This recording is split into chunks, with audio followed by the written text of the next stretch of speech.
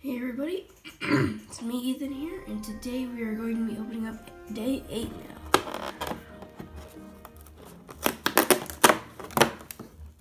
Alright, cool. Looks like we got some type of garden or something. Time to build this up, and I'll be right back.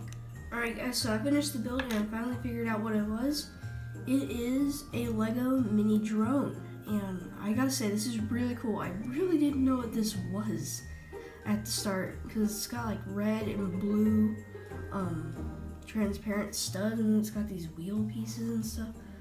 I was really confused, to say the least, and then I finally understand that it makes a drone. You can see the lights on there and the spinner blade things, and you can kind of run pretty smoothly on the ground or whatever. And I realized that this is actually the remote for it, so it's got a little green button and a gray button and a little clip. So you can probably put that like on top of the drone whenever you're not playing with it. But overall, it's a pretty cool build for today, and I really like it. So I hope you enjoyed it, and I'll see you in the next video.